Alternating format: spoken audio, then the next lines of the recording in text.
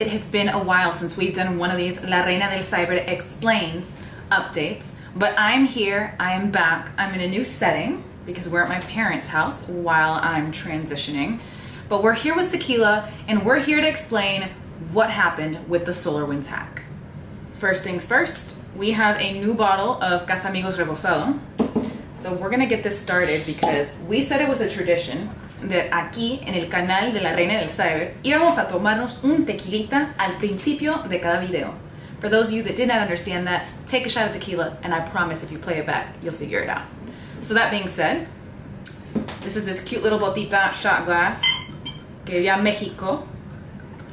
This might be a very big shot because we've got the boot filled. All right. And with that, cheers friends. Let's get into Solarwinds.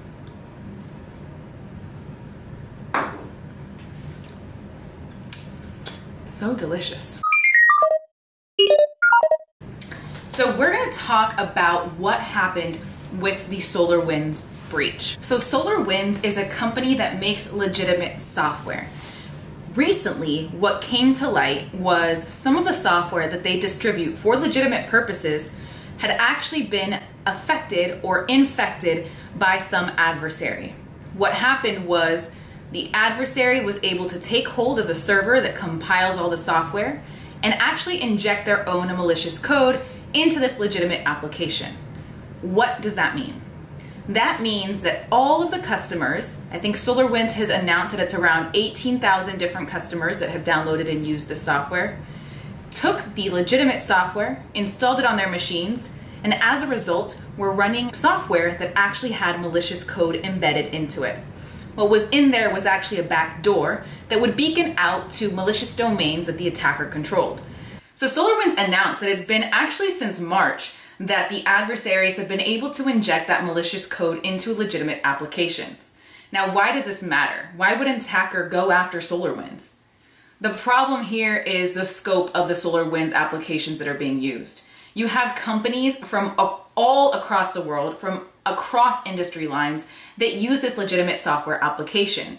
Because it is a signed binary, basically meaning that it is approved to be installed, we trust it, it's from a legitimate source, you're not going to see any issues with it being installed, at least not until now.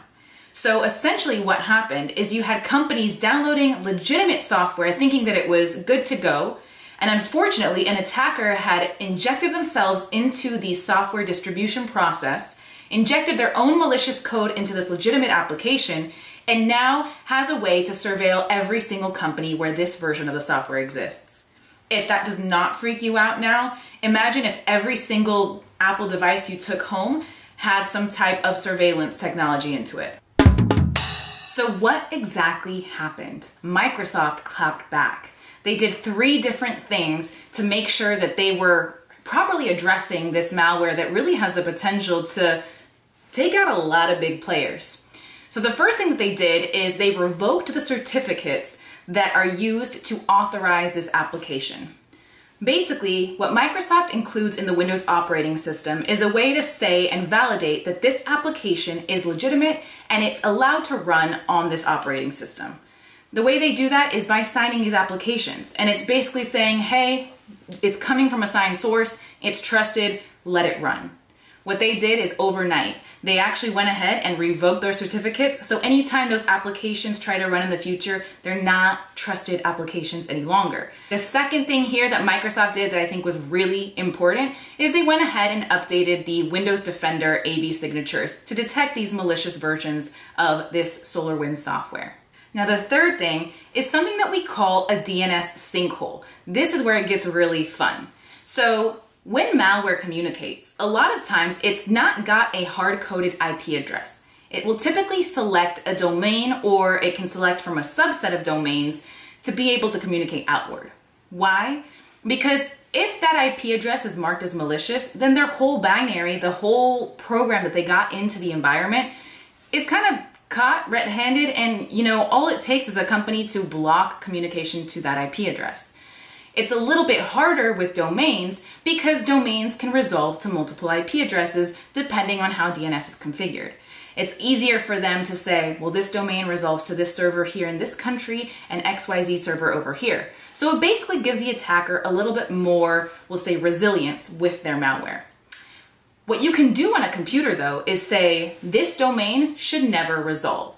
And that's what we call a DNS sinkhole. It basically means that any requests for XYZ domain are not going to get resolved. So if you tell me who is La Reina del Cyber, and I don't want you to know, then I'm going to be like, can't tell you. I'm going to just zip my mouth and I'm not going to be able to tell you.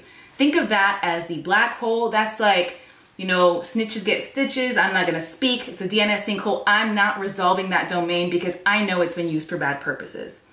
So these are three really key ways that Microsoft was able to really start responding to a breach of this scale. So I want to add here that this is a highly, highly sophisticated attack. Now I say that because it's easy to point fingers, but you can't really point the finger at anyone here.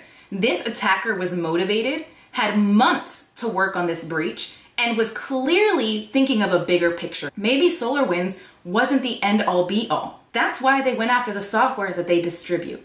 So yes, they breached one company, but they used that as a jumping point to get to additional companies. It's my expectation that you'll see a lot of breaches coming in the future as a result of this, as companies really start to put together response plans to clean up that malicious binary from their environment. So this is going to be really, really interesting to watch for the next few months. I think it's going to be more wide scale than we are probably assuming now. There's going to be a lot of cyber work coming in the future. So that being said, that brings us to our conclusion of what is this SolarWinds attack that everyone's talking about. I hope you learned something. I hope this has enabled you in your cyber career. I hope you drank a shot of tequila with me, and I hope you enjoy the rest of your day. Thank you.